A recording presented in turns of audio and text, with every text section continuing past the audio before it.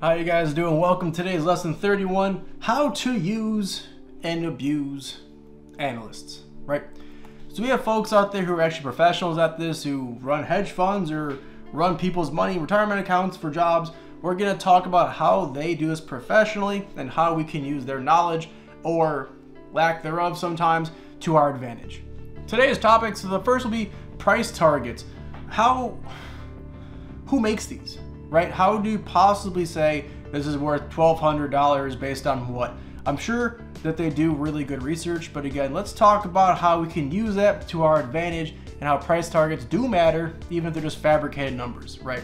We're also going to discuss amateur price targets and how sometimes when enough folks in a group scream the same amount, it doesn't actually mean it's going there, but again, echo chambers are violently toxic if you get caught in them. So again, avoiding echo chambers and price targets from amateurs in the first place is probably a good idea. We'll talk about that today as well. So the price targets, the first topic. The second is the actual analysts and investors making the call. Are these people just talking out their butt? Like, do they own this in their portfolio? Is this just sentiment? Who is buying this? Where and how often? What else do these people hold? Like, if someone's calling Amazon as a buy, are they also holding other tech stocks that are big, like other blue chips? Or are they just buying this one? Like, what's the context behind why these analysts and who they are buying what they buy? We'll check that out today as well. We're also going to discuss bloggers today. I don't think bloggers are all that important all the time, but when a lot of people pick up steam on a ticker, yeah, everyone keeps screaming, short squeeze, short squeeze, short squeeze, short squeeze, or they keep screaming, wish, PLTR, whatever it is. A lot of folks pick it up. You can definitely use retail traders to your advantage. We'll talk about how bloggers impact this and how to find what they're talking about in today's lesson for sure. We're then going to discuss insiders and how insider trading does matter. If everyone who owns large parts of the company work there sell off, it's probably a bad sign. But if everyone who owns it buys more and more and more before a therapeutic play or a biopharm play, it's probably going to be good news. How do you find that out? I'll show you today. And then quickly, we talk about the news. Again, do you trust the news? I'm not Mr.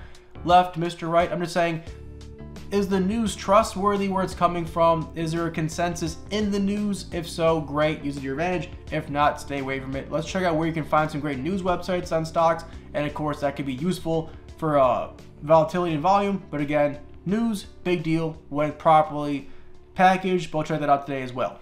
We're also going to talk about hedge funds because, again, they have a bunch of money. If a bunch of hedge funds buy something, it's going to push the price up. If you catch that early, it could be good for you. And if a lot of them start selling, again, that should be a signal to you something has happened. You may want to look into it. So hedge fund activity is very important as well. Lastly, we're going to cover politicians. I mentioned this last time, but I'm showing you some great websites on how within 45 days, they must announce what they're buying in their portfolios for their own personal gain. I'll show you some websites on how to track that. And again, if you can get somebody who discloses within a few days, it could be a great tool for you to see what they're buying and why. That's everything for lesson 31. We got like a bunch of websites to check out and go through together. I'm pretty excited for this one. With that being said, let's get into it. So first is price targets. Again, I think most folks know what a price target is. Again, most price targets are for a year away, and all it's saying is that, hey, this certified financial planner, this hedge fund manager, this broker, whoever works here, someone is saying that a ticker is going to hit a certain price. That is a price target, right? Obvious. So I have some great websites to look at and where we can find price targets, and I'm going to show you these right now. Go over these, and then some caveats and some catches with price targets you should know about to protect yourself. Let's check this out real quick. So this is marketbeat.com, B-A-T. We can see a nice website here, analyst price targets for 8/12/2021. What we're going to look at, and again, this is down below and all the links, what price targets have changed today and why. It's going to give you some great ratings, go through everything that's changed. Let's see what it shows us, right? So we can see on this website, every single ticker today that has had a price target change is listed. From some professional, it's all good to go. So we can see a lot of folks, for example, let's look at like BLI had 2 from Berkeley Lights.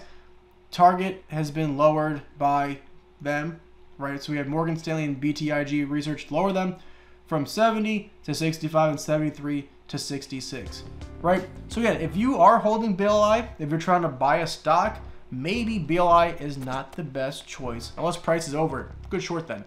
But at this point, BLI had to lower it. So again, you can start doing the research. That's that qualitative. Why did BLI get dropped? This is a great website to find these kinds of things. We can go through all of them. We can see price target lower. CAE got raised by 3 of them. TD Securities, so Scotia Bank, they're Canadian, and CIBC. Again, a small one of about $2, $3, no big deal.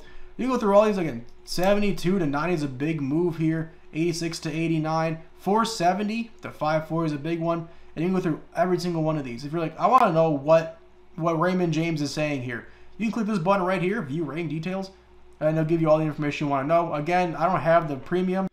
I'm only going to show you free resources. I have some premium ones I'll show you, but again, I want to make sure this is for good beginners who don't want to spend an arm and a leg off the bat to see if they like this kind of things. But again, you can definitely look up this research by yourself, and I'll show you. So you just copy and paste it. This is a good one, investing.com. They want you to pay for it. You just come over here, and you can see that they're actually dropping it right here pretty well. So they're saying this is going to be dropping, and you can probably find a bunch of free information. I'm sure there's not going to be a lot on it. This is not like a big stock by any means, right? So I don't think it's that big of a deal. But you can definitely go through and find some other information. I wouldn't pay for it. I don't think it's that important. But we can clearly see that Raymond James said that this is going to be dropping. And again, the price target being lowered is a big deal. Again, it's at 38. They're saying it's not going to go up as much. That's a pretty big deal. So that's a great website. I really do enjoy MarketBeat to find price target changes because, again, if you know a ticker, like I know CDE pretty well. I've traded that before. And now that I see it's been upgraded, I can go back and check it out and see how it's doing. But again, 3 companies saying CDE has been improved. There's some stuff there. I would definitely follow up on that, right? So this is tip ranks. I actually pay for tip ranks. You're gonna have this one says all analysts here. I have the top analysts selected, but you can see again it lays it out nicely for you. We see most folks say Apple's gonna hit 185. The average is 162. The low being 90. Again, the issue is this says the low is 90, so it's kind of making an average kind of weird. But only 2 say sell, 19 say buy. Then you can come down and see what they're doing, right? Brian White, 74% win rate. He says 23% upside. Tony, less win rate, is saying it's going to go down. Rod Hall, not great, is saying it's going to go down. So again, the 2 guys who are losing are saying it's going to go down. But you got someone like, Samik over here who wins pretty often, same as this guy. But again, he has a better win rate. Same with Catherine here, right? They're all saying buy. Everyone says buy, buy, buy, buy, buy. That's a great thing. Also, what's nice is they don't actually make you pay for the articles. So we can see you click here. It gives you all the news you need to know about this. Again, this is qualitative data you want to kind of collect as time goes on. So I really enjoy tip ranks for that reason. We're going to cover tip ranks quite a few times through this unit itself. It's a fantastic resource. So that's what a price target is, the best place to find them, and when they change. Now there are some caveats. I want to cover that real quick. It's important to note that most price targets on these websites are based off of a year. So from right where you are now until a year later, that's what you're looking at. From, I guess, today until 365 days from now, that's what they're talking about. So when they say Apple has a chance of probably hitting about 24%, 25% higher, they don't mean tomorrow, they mean within a year. That's a very important thing to understand because you're scalping or day trading.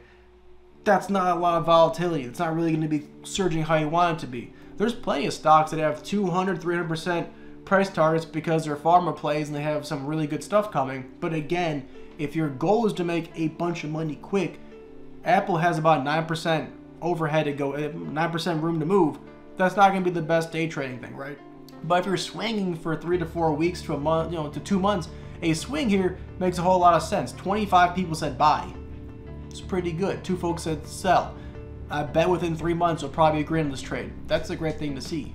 But if your goals are to make money quick or you want to be less risky, again, make sure the price targets within that year checks out for your goal setting as we talked about before. Another thing to note, and this is a great point to make, I think most people who make price targets already own the stock.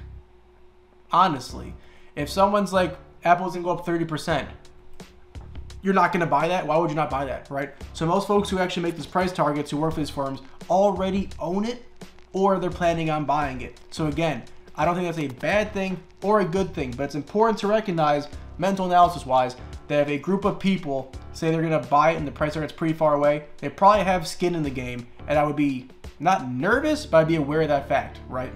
You can easily look at Twitter and see everyone making price targets like on Wish, PLTR, CCIV, all these big popular stocks, AMC, GME, whatever it is, Tesla.